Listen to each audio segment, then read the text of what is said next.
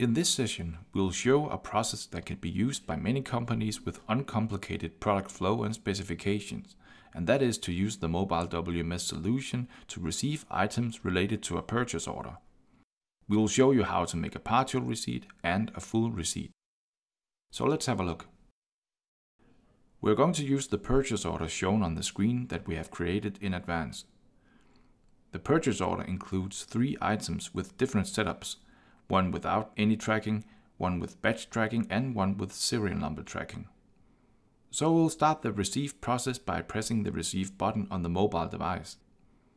The device shows us the possibility to choose all warehouse locations, or we can choose a specific warehouse that we want to use. In this case, I want to use the warehouse number 22 with the delivery date as shown on the device.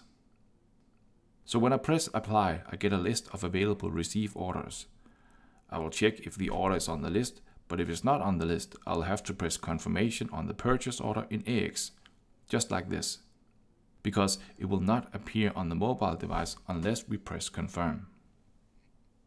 Then we can go back to the device, and now we can see the purchase order on the top of the list. We will just have to go back to the menu and press receive once again, and then you can see the order on the top of the list. And when I double click on it, you can see that the items on the mobile device and in AX they match. So now we're all set. At this point, I'm able to work completely offline because the order lines are now downloaded on the device. First, I want to make a partial receipt on the purchase order. I scan the item number, I scan the location, I scan the serial number, and now I have received 1 out of 2 for this item. If I want to report that I have received this item, then I can go to the sub menu by pressing the burger button and press post.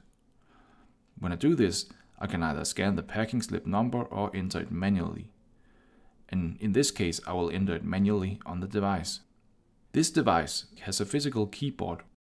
You can of course use the on-screen keyboard by pressing the keyboard button on the screen if your device comes without a physical keyboard. So now the AX updates and it posts successfully. So just to show you that it's updated in AX, I will go to the client, click on General, line Quantity, and now you can see I have received 1 out of 2. So let's receive the rest of the items. So I scan the item. The application asks for a location, so I scan the location and I scan the new serial number. And now I have received the rest of this order line. To go to the next order, you can just scan the next item. I scan the location and I accept the quantity. As you can see, it's now updated with 5 out of 5 and the check mark on the device screen.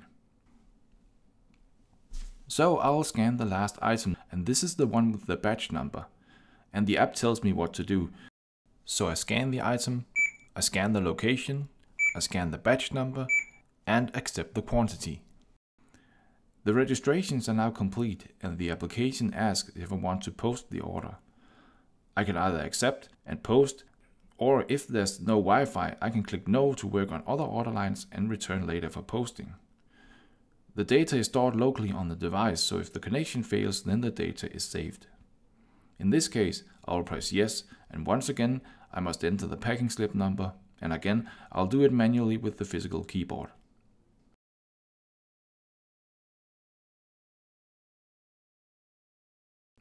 Now the posting has completed, and I can go back to the order in the AX client.